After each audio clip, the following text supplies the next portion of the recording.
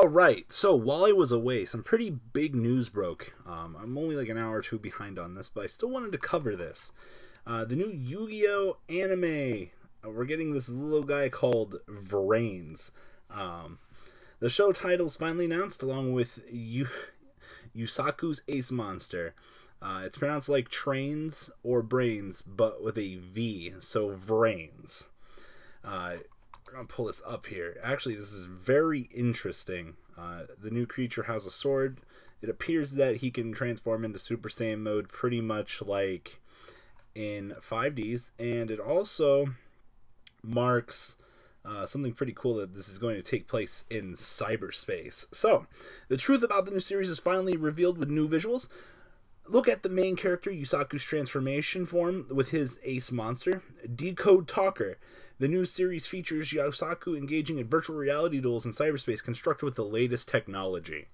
A mysterious creature following Yusaku? Is it a monster, or perhaps find out more about this later? The main character, Fujiki Yusaku, is usually just a high school student, but when he duels in the VR space, he transforms and wears a cool costume.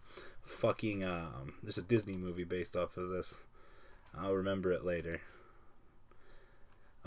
Yusaku's ace monster, Decode Talker. Yusaku's ace monster wields a great sword, what could its ability be? It's gonna have something to do with some new summoning mechanic. I'm definitely calling it. Might be revisiting Xyz here, actually. I could definitely see that, but I'm definitely looking forward to this.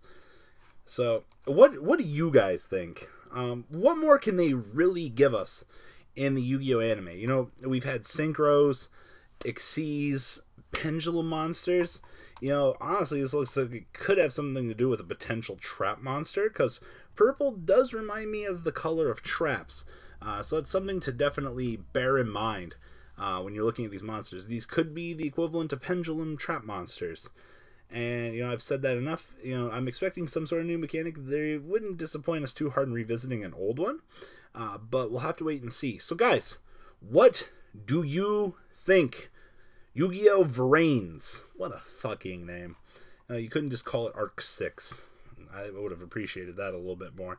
And, you know, to top things off, we have this little, like, dark magician wannabe wearing hat guy with orange things that has something to do with this guy. It's probably, you know, like, these two summoned together, like, construct the overlay network to summon this guy. But we'll have to wait and see. Maybe this is a deck master. I would definitely love to see that. There's the potential for a lot of cool things, but for now, we'll have to wait and see, guys. So this is our first look at Vrains. Leave a comment down below. Tell me what you guys think, and holy shit, this is going to be interesting.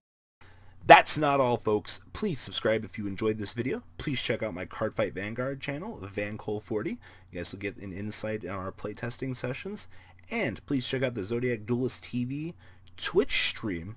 That way you guys can follow the House of Champions and MCole40 interactions. Please check out MCole Games for all of your guys' trading card game needs. And if you guys enjoyed this content, please check out my Patreon in the description.